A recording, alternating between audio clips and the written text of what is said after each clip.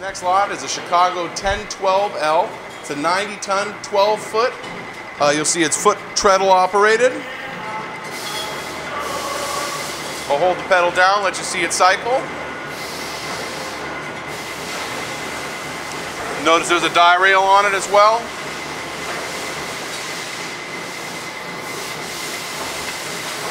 You can see the brake working. Every time I take my foot off the pedal, it's stopping.